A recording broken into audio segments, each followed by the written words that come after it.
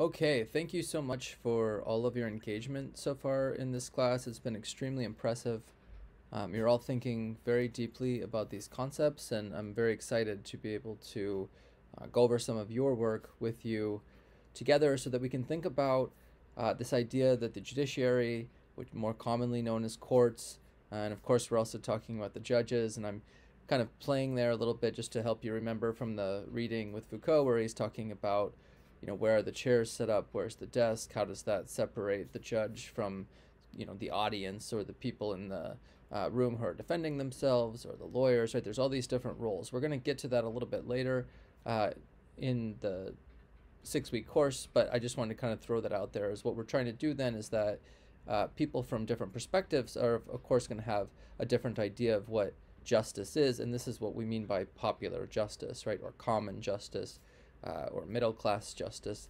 But what I want you to see through the readings is that that shifts and changes over time. So what's popular, think about popular culture, right? Pop music, something like that, is not consistent among all groups in all geographic areas or across time. And so how could this be compared to the more bureaucratic, what Foucault calls the bourgeois form of justice, but I like to think of it more as middle class justice, or you might even think about it professional middle class justice. And so we want to compare these ideas. But before we get into the middle class or the bourgeois bureaucratic justice, I really wanted to see what were your ideas about what justice is, how do you find that information, and what access do you have.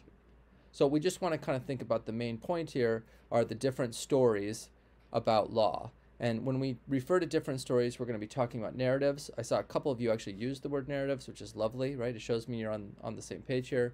And then when we talk about law, we mean legality. I say this because oftentimes in my classes over the last 13 years with students at Kingsborough, law can mean a few different abstract things to students. Oftentimes it means police, and usually police not as people, not in costumes, not even in their duty as in walking the beat, or in their cars, or using their phones that I see all of them on these days, but it's more about the police in action of arresting someone, detaining them, or harming them or killing them, right? So there's an action related to law connected to the police. That's a large percent. I say about 60% of students over that time. This is what they mean when they say law. Now, some students are thinking about it a little bit more politically, and so they think about the concept of order, and they'll tend to say things, without law, there would be no order. Some of these students tend to talk about movies like The Purge, and so they're really talking about a very abstract, almost mythical kind of belief, where believing in things, so like thinking about Santa Claus, if you believe in Santa Claus and you live in a community, right, obviously somebody has to dress up like Santa Claus for the kids to maintain that belief structure. So here it's similar. So if you believe in this idea of without law there would be chaos, then you have to be in a community where everybody believes that for them to actually implement it. I just bring up those two examples, and I'll bring up a third one actually that's more of an older Anglo-Saxon concept, which law was restrictions on government, the naturalist position of limiting what the government can do, or quote-unquote small government. That's a third, what we call narrative about law. And so when we're talking about these different competing or overlapping stories, we're going to use the phrase legality. So we've got legality narratives when we put them together. Now, when we put all this into more fancier academic language or textbook language, it's polyvocality of legality narratives. So you've got the legality narratives. Now you're probably wondering polyvocality. It's kind of a fancy way of saying different stories about legal narratives, right? But the concept polyvocality is linked to a more Roman concept of the idea of Polybius, right? Out of many voices, we are one. That's actually one of the mottos of the United States. And so here we're saying two things, is that in any given room, especially in a room in New York City, you're going to have many different voices, many different ideas about what law or legality is. And those all operate, they're all true, they're all right, because they all operate at the same time, and people are, working them out. If I'm in a smaller town, or if I go into a very small family in New York City, right, there's less likely to be that polyvocality. There's usually going to be kind of one dominant, and by dominant, right, can mean it's always followed, or it can mean it's violent or a threat of violence. Um, there's usually one dominant narrative that everybody kind of pretends to follow, or you're going to suffer the consequences. So we want to think that's not really how it works in the courtroom. There's not one dominant narrative. Now, there is what we want to call a hegemonic or dominant narrative, but doesn't have that quite of that power. It's kind of more of something that people just take as common sense until they start actually thinking about the issues, and then they start to question that common sense version of legality. I tend to think about it's the story we tell little kids about the law and the legal system, and you just didn't get a lot of chances to question that story, especially in classrooms. You might have probably questioned it through watching TV or taking out with your friends, or the many acts of rebellion that teenagers go through. But you hadn't thought about challenging, an entire system of a narrative of law that was really not real, but it was there to kind of give kids something to start learning about what order is. And so the other way to think about it is that you've had multiple ideas about legality throughout your life. And so you can start to think, okay, I have 5 or 6 probably ideas about what I think legality is, and it might conflict. They might be contradictory. They might be hypocritical. In fact, they probably are. And you can't always resolve those contradictions or fix those mistakes, and they're kind of always in your head, and they kind of get triggered when you're in a situation. So the idea here is just to remember there's not one story. Law is not one thing. So what I did was I started with your discussion board responses and the annotations that you provided, the comments you provided about the reading. And what I did was it's called data mining. I used the computer to extract those comments. I then put it into a software program, which allows me to start looking at the big kind of picture of what you're saying together as a class. What's the story that's told by this particular class, which I've been doing this for a couple of years now, and so each class will have a different story about the concepts. But then it also kind of lets me know what are the major themes, what are some of the questions that you're looking at, and then I start getting a little bit more deeper into and looking at the one at a time examples. And so I like this because it allows me to better figure out where you're at and how I can respond and give you videos like this, assignments, extra credit, right? There's lots of different ways I can kind of intervene if you're struggling, or give you enrichment opportunities if you want to kind of take these ideas to the next level. So I want to start with this quote, which I'll probably let her take credit for it if she wants to. But I really loved this, right? So when she got into the reading, she was very active and had lots. It's really a great example of how to show a dialogue between the reading and the person reading it. But I thought this is great because this is really ideal as you're kind of putting through your annotations, that at some point, like let's say it's the 7th annotation, could be the 3rd one, might for some of you by the 9th or 10th one, that you've started interacting with it so much that you kind of say, okay, this is the thing that captures for me what the reading is about. And so it's interesting because in this framing, it's taking action against what's called the People's Court as something that's equal to a real sense of justice, or a best sense of justice, or the highest form of justice. He's arguing that this isn't really actually, first of all, it's not actually an ideal form. An ideal form of justice, of course, would be no violence, no conflict, there'd be no issues, right? That would be the ideal form of justice, or as Rodney King said, why can't we all get along? That would be the ideal form of justice. So we already have this problem if we're coming together and having a court to judge people for injustice, right? So we have to be careful not to think that just coming together and yelling at people, or having them argue with each other, or throwing rocks at them, right? That's not necessarily the ideal of justice. And so we might even be slow to think about what it is that's happening, instead of just assuming that it's justice. And so this is then contrasted to other ways, right? Other forms of struggle that people engage in. Like 3 of you in the discussion board talked about labor struggles. What a great example, right? There's labor struggles that have really nothing to do with a people's court, or throwing up a table and having people argue on 2 sides. It's much more difficult, right? They are really, there's a lot more going on. I've been involved in labor unions a long time, and they're fascinating if you start really paying attention, one of the students pointed out that people can literally lock themselves in a room on one single point to make sure that they come to some agreement or know that they can't. And then in that case, they have to strike. I mean, very, very interesting form of human organization. So the quote goes on to then talk about this idea of legitimacy, and be careful with that idea too, because of course it's the upper middle class, the professional class, the wealthy, the elites, the well-educated, those who are judges, those who are university professors, such as myself, that tend to talk of, we tend to tell the story about what justice is, right? We're the ones who write the textbooks, we make the court decisions, we argue the cases, we do the research. So those could very likely be different between the working class ideas. Now, I grew up in a working class family, but I often find myself, having these conflicting values, these professional values versus these working class values. And so, you got to start thinking about how these narratives can kind of go up against each other and how they might influence people who maybe don't have as much time. I get paid to reflect and think about these things, right? Imagine how that's difficult to do if you have more, obligations at work that don't allow you to stop moving, for example, or if you have home care obligations that you're constantly attending to. You're going to have a different sense of justice that's going to be built against those experiences. That's the nutshell, and I think this student did a great job of kind of highlighting where we're at with this concept. So what I did then was, I wanted to highlight then how this could work as an enrichment opportunity.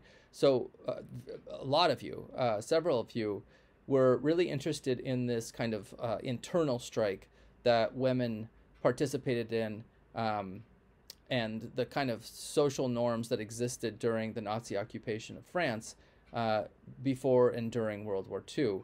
And so one way you could take that to the next level, several of you had questions about it. That is a great research project, as professors I had used to say. So I wanted to show you how you do it. So you go to the Kingsborough website, kbcc.cuny.edu. Over on the right-hand side, you click those three bars, and you go down to Quick Links. Quick Links takes you to the library. From the library, you then search for what's called JSTOR, J-S-T-O-R. It's a very common research tool used in the social sciences and criminal justice and political science and law, education, right? There's lots of different practical applications, social workers. And, all I did was I put in our search terms, right, based on the questions you were asked. And there are over 70 publications that are not people's opinions from the internet, but academic, researched, and checked, peer-reviewed, meaning somebody else has gone to make sure that the information is valid, right, that the sources they use are real sources and not something that a computer hallucinated. And so then you can read those articles and learn more, and usually they kind of tend to have titles that answer your question. And so, as you can see in this first title, is that the crime of rape is actually a big part of this internal strike and the social norms that developed from it. So I wanted to give you that kind of tool, and I'll do what I can to try to provide more resources for those of you who ask questions. But as you'll see later, there were a great number of questions. Another question that came up was this, which is not just a vocabulary word, it's a Latin philosophy that is central to legal reasoning. And really, if you want to understand criminal justice, I think you really do need to understand this concept, although it's not a concept that you might understand immediately. But this idea is, let me put it this way, is you don't want to be accused of having a prior justification for your assumption. So I'm going to get to this a little bit later, but let me give you an example. If I look through some of the things that you said in the discussion board, for example, one of you was interested in the idea that the wealthy, through advertising firms, your quote was, shape narratives, manage reputations, and manipulate the media. Those three claims are testable. We can go out and collect evidence to see if that's true, and of course, other people would probably gain evidence that suggests it's not true, so it would be an interesting dialogue to figure out whether it is true. But until you do that, you can't make a prior justification claim to that form of knowledge, right? You're saying this is true, but you didn't show us at all how that could be true. And of course, there's millions of instances in which it's not true. The educational environment, first and foremost. I mean, we are literally trying to brainwash you every day, right? Here's this information you want to learn. I'm trying to help you understand it. You had a reading, maybe you didn't quite understand it, so then we have a conversation, we have a discussion board, we have a lecture, right? So you have to ask yourself, how come it doesn't work? Well, this is going to get back to the polyvocality of narratives, right? You have different ways of talking than I do, and that's different than academics, and that's different than lawyers and judges, right? So there's this kind of, you can be influential over somebody's brain, but you're not going to take it over. That's over determinative. You're over determining the power of advertising. It's not to say it doesn't have any influence. It does, but it's not the only part of the game. So if I try to figure out why the student was asking this question, and I look at the other highlights that other students made, if we compare the French Revolution with the Revolution in China, which is the whole kind of idea here in this reading, is that the question that kind of historians ask is, how come in the French Revolution the form of people's justice was to go ahead and execute everyone who were quote unquote known to be criminals, right? So it was common sense they were criminals. There was no trial. They were the enemy, right? So if you think of executing your enemy in war, or killing your enemy in war. But in the Chinese Revolution, people actually went out of their way to set up courts and try people before they executed. They still executed them, but before they executed, they put up a court. And so Foucault is just largely interested in this. Why does one group of people at a different point of history respond to the same situation differently? I guess the common, or the kind of example we could use today would be the insurrection by Trump supporters. Why even bother with a trial, right? In the French Revolution, they just would have been executed. Although I kind of probably have that backwards. I think the similarity would actually have been, if the Trump supporters' insurrection would have been victorious, what did they say? They said they would hang Mike Pence, right? No trial. They were there to commit violence, right? So that is an example of popular justice similar to that of the French Revolution. And you'd have to, again, probably do your historical readings on what was the French Revolution, right? But they executed pretty much everybody on spot. But in this American case, they were unsuccessful. But you could also look at the Civil War, right? That's another example of popular justice where they're just executing their enemies. They don't decide that they're going to arrange the tables, put on a wig, have somebody wear a robe, right? Form the thing into arguments, right? That's not how they organize. So we can't assume that human beings' natural disposition, or little kids are going to go set up courts, right? We can't assume that. We have to assume that there must be many different ways of people who are engaged in a military struggle or a power struggle will organize to try to resolve that conflict. So I kind of wanted to throw out then this kind of often misquoted phrase. Students love to say history repeats itself, and to a certain extent that's true, right? Because you're a student. But for those of us who have read history, the phrase is, basically, I've paraphrased it a little bit just to make it a little bit more updated language, because it's a very old saying, which is kind of ironic. Those who don't know, and it's their history, because you can't know all history, right, are doomed to repeat it, right? So if you don't know something, then you're more likely to be caught up in it. If you know something about history, you're less likely to repeat it. You're going to intervene. You're going to try to change things, right? I think Back to the Future is like the best example of the two problems there, of trying to change history, and it does work sometimes, but it also sometimes doesn't work the way you had planned. So you changed history, but it didn't work out the way you thought it was going to work out. I just wanted to kind of point that out, because then when you see these exchanges, you're showing here that you're able to engage in a historical analysis with two historians. And so you've probably had some history classes, and so the elements are starting to come together. And you're starting to see the comparisons and the similarities and differences between epochs, right, between historical periods where human beings are more or less facing the same challenges, but they respond to them differently. So the only thing we really repeat are the obvious things, right? We live and die. We're competing over resources, although there's plenty of examples in human history of people cooperating with those resources. But there's certain narratives or stories that we tell that repeat as well. So I like how this student on the bottom noticed how the methodology, right, the ways of looking at the situation can also be used today in the army, during the periods of colonization, and in prison. You could also even say in schools.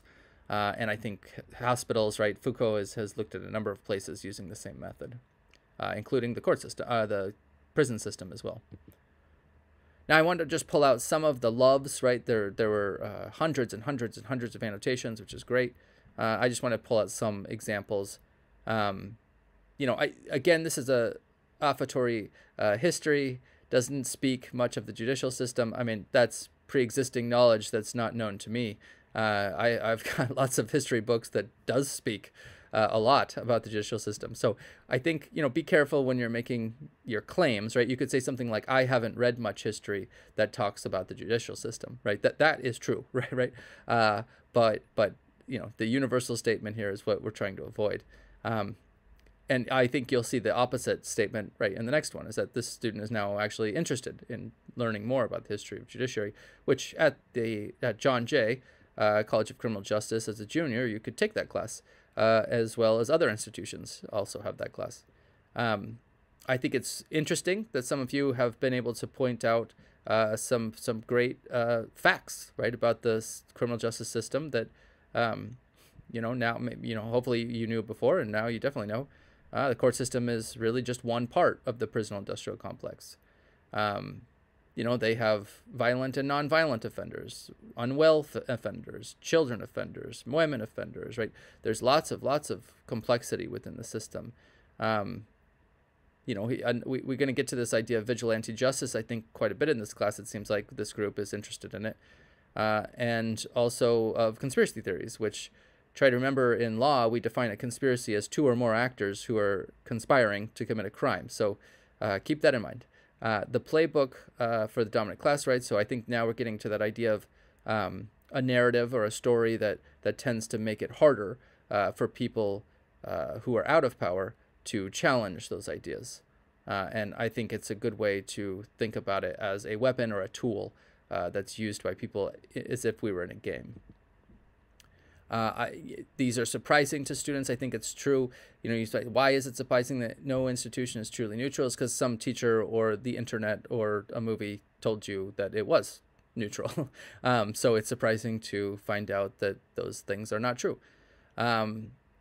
It's interesting to set up, right, that the court is not an example of popular justice, right? It's in opposition to popular justice. There are just so many examples and movies that are just swimming through my head right now. I'm trying to avoid the early Westerns because I'm not sure everybody wants to watch those. But those are great examples of popular justice and courts being in very constant contradiction almost in every movie or TV show. I'm thinking also a lot of sci-fi and kind of apocalyptic movies usually have courts being in contradiction to popular justice. If I think of more, I'll try to mention them as we go. It is funny to think about it. At one time in medieval history, the judicial system were made up of nobles, and we still treat them that way. We treat them the same way as we treated lords and bishops and whatnot.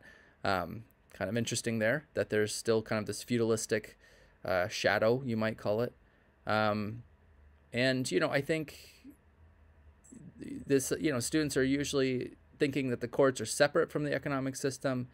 At the end of the constitutional law class, in my class, you learn that not only are they not separate, that the whole point was to protect the economic system. The framers of the legal system, that was their job. That's what they were supposed to do, largely because they were competing with the British economic system. And so they wanted to protect their economic system against it. And I think, the idea of people trying to organize, not organizing, some do, some don't. I think a lot of men I grew up with in the 1990s really did see our choices as either going to prison, usually not first, right? Usually you join people who are trying to make money a way that is not always legal. I could go through examples, but many of those things are no longer illegal today. So that's interesting. Gambling, marijuana, etc. Joining the army, many of my friends joined the army because they didn't think they had any other options, or becoming police officers. Less so on the West Coast, even though they're much better paid, but still a significant number. I think many of us also thought we'd become professional athletes, but this was, the 90s, so everybody thought they had a chance. So you've learned some terms: counter, justice. You see some nice responses here. This idea the army must have a deficit of soldiers for them to recruiting criminals. There's a lot of rhetoric about undocumented immigrants being criminals, so you might look into see whether someone can join the military to avoid being an undocumented immigrant. Don't think about just recruiting criminals as in going to prison and pulling criminals, but think about it more in the sense of going to Ivy League schools, like white-collar crime, right? People who are committing white-collar crime, you can recruit them to join for, cyber attacks, things like that. So don't just think about it as violent crimes, but also think about the fact that the Army has a deficit of soldiers today, and not just in the United States, but in many of the advanced economic states. I think also, like, students who are starting to be able to make comparisons between now and then, that, people I know who teach history classes would love to see that. There's quite a bit of anger about the ideas of popular justice, and I understand that, but it doesn't change the reality of it, right? That these are still real just because you're angry with them. I do want you to think about where that anger should be put, right? What should you do with that anger? So I did want to pull out a couple examples that people start to see that, often the anger is directed to the fact that not everybody gets the same middle class justice, right? And so because of that, I think a lot of you pointed out in the discussion boards, that's why people do take the law into their own hands, was your common phrase. And so you can see that's largely because middle class justice mostly serves upper middle class people. And you saw that the wealthy tend to avoid the upper class, middle class justice system altogether by simply just buying their way out. The people who are supposed to be neutral are the ones maintaining domination. So it's great, right? Because the first part of that is ideal, and the second part of it is real. So you're seeing how there's a contradiction between what we wish things were and how things really are. And this is just such a fascinating question. I wanted to pull it out. Something for all us. Let's all think about this in this class. Does this inequality between working class, undocumented immigrants, people of color, right, people who are not positions in power and domination, does this create resentment from not just those groups, which, that's the obvious one, right? Although I would say, isn't it interesting how some of people in those dominant groups aren't resentful of the prison law, of criminal law,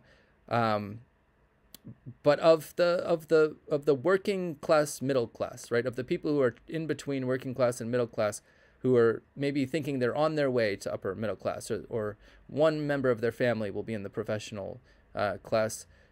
Do they feel any resentment about this criminal law system and the inequalities, right? It's a very, very interesting question we should think about, and what evidence we can find to answer the question.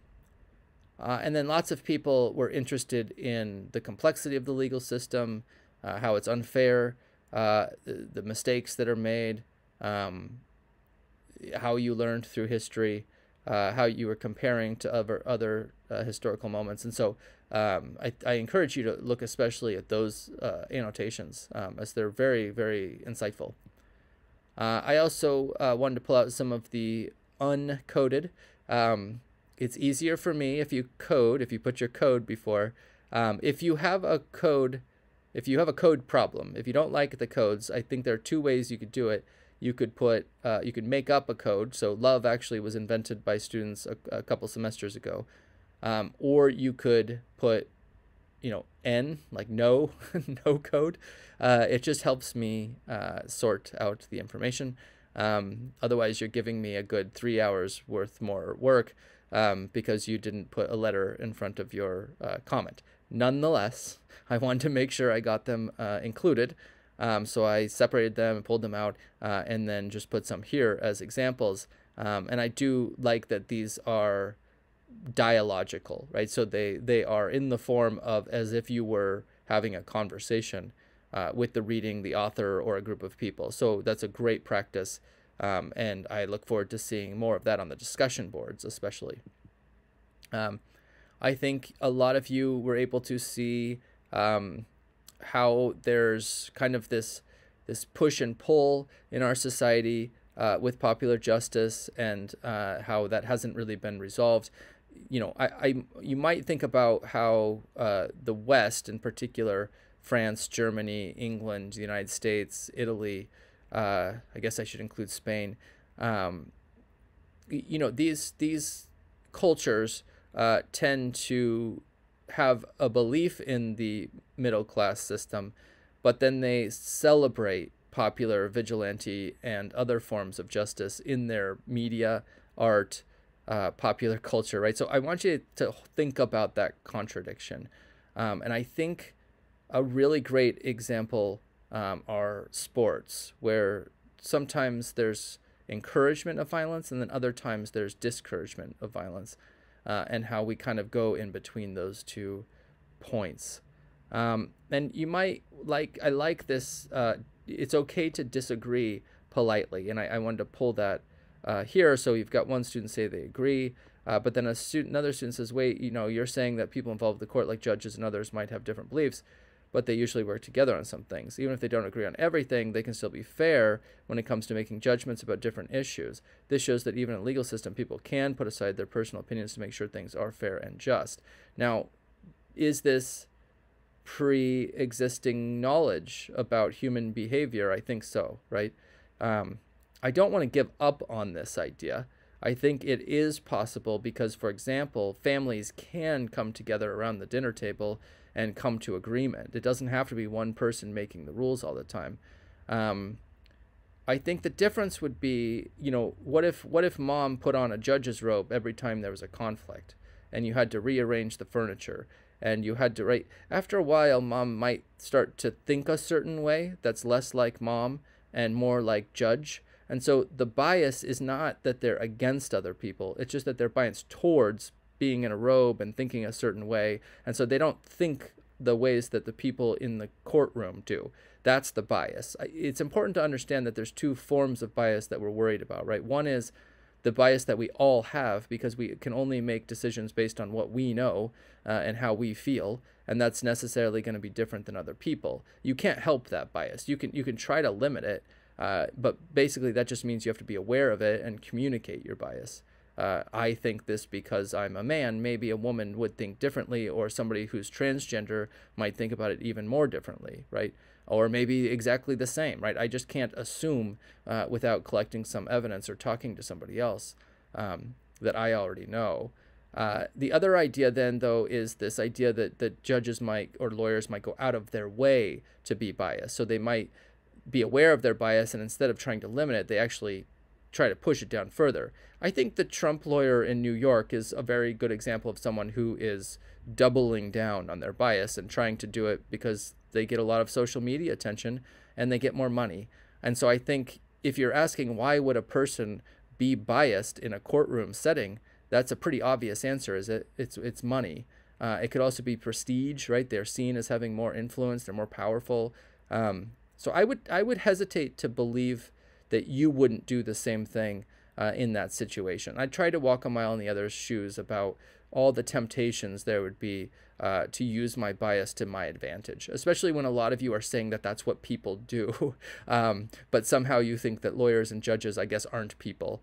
It does raise a fascinating argument. Like, let's go back and assume for a second that this person's absolutely correct, that the legal system could be neutral. It does put an interesting argument about whether there could be a neutral AI or a neutral algorithm that could solve these conflicts and remove the humans altogether.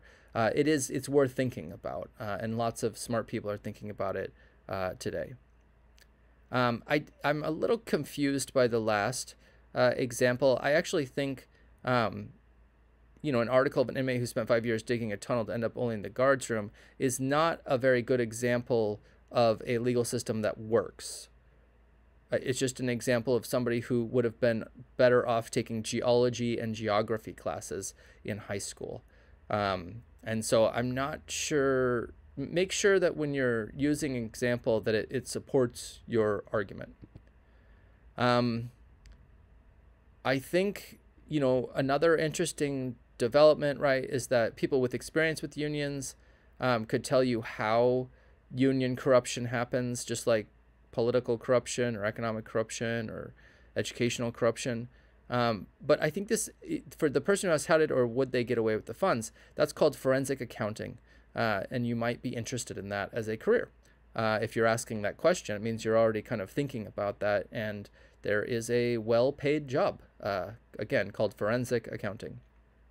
I think, you've got some interesting ideas about thieves. I would look up the Pink Panthers and think about the Kim Kardashian diamond case in Los Angeles, and think about how thieves and why thieves get away with things, and then why there's no honor among thieves. In other words, why thieves tend to steal from one another. And I am kind of implying that Kardashian is a thief. I feel this is something that's seen throughout history. And they bring up two historical examples, Black Panther movement, Black Lives Matter movement. I think, yes, people organizing for popular justice usually do this in these ways. And I think this person is right. Historically, if we look at revolutions, they do tend to happen when there is a large division between the people who own property. And I don't mean a house. That's, you own debt if you own a house. But people who own, like Trump Tower, or people who own, New York Times building, right? Those people have, from the things I've seen, right, 1% of the population owns 90-something% of the wealth, right?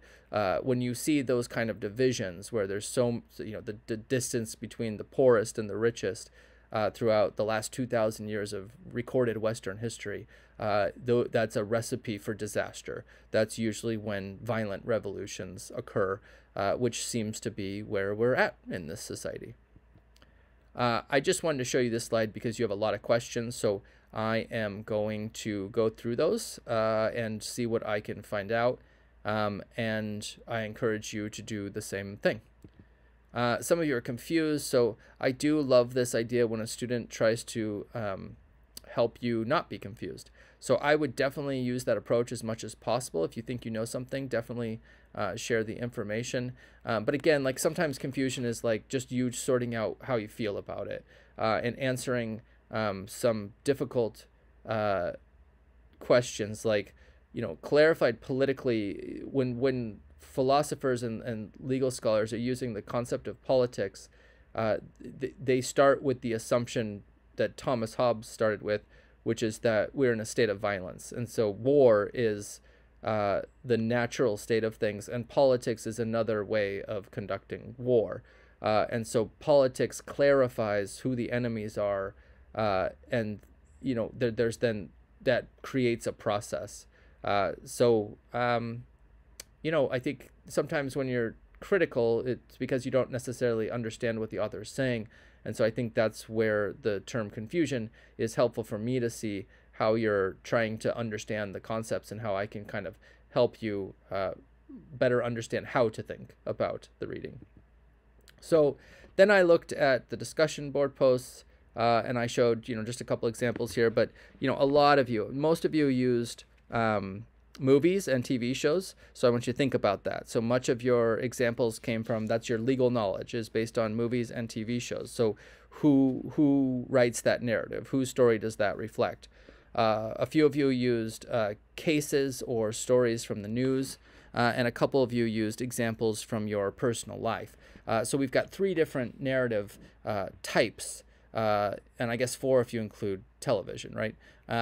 So just something to think about already with the polyvocality of legality narratives is that they have different sources of knowledge. So again, I'm reminding you polyvocality, legality narratives, and what you have shown through your own work is a fact that there are more than courts. Courts are not the only place that Americans and all human beings can go to resolve their conflicts, and in fact, conflict resolution in families and communities is common. Most of the time people don't go to court, in fact. And on top of that, of the crimes of criminal court, over 90% of those cases never go to court. They are gone through the plea bargain process, and so that's another form of alternative dispute resolution. Here's what AI has to say about what you are talking about. These are the concepts that you tended to focus on as a class.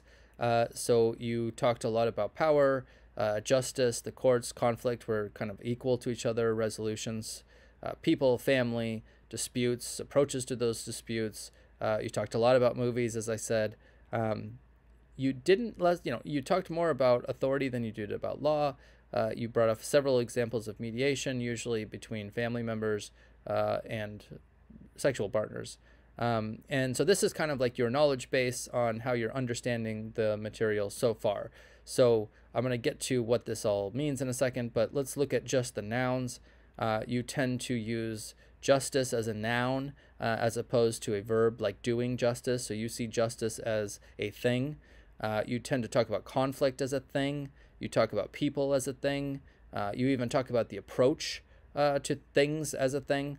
Courts as a thing, law as a thing, resolution as a thing, characters are things, process are things, right? So you see what's going on here is you tend to see these as things. I think you tend to see them as one of two things, location, a place, or you tend to see them as very abstract things, almost as things that represent some other thing.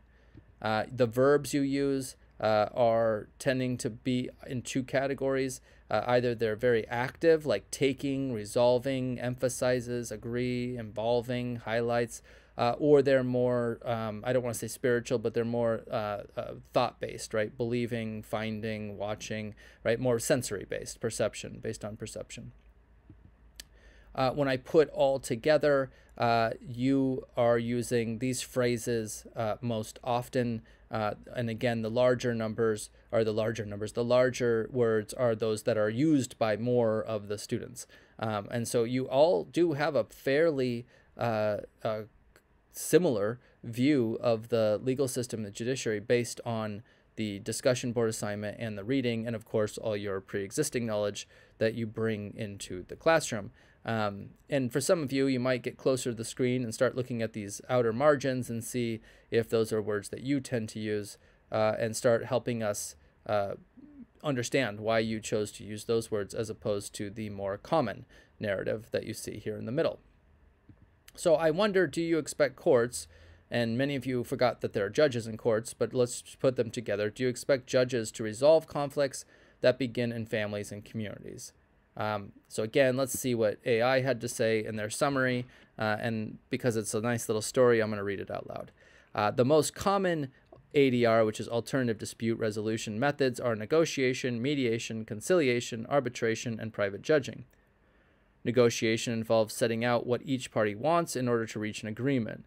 Conciliation involves a third party assisting the parties in reaching a decision but without making the decision themselves. Mediation is similar to the conciliation, but the mediator exercises issues that influence over the outcome. Arbitration involves a third party making a binding decision on the dispute. Private judging involves hiring a private judge to hear the case and make a decision. I'm going to let you read the rest, as I think I have demonstrated the difference between when you copy and paste from the internet and when you give me your own ideas, which then come out in the examples. So thank you again, and I hope that this has been helpful.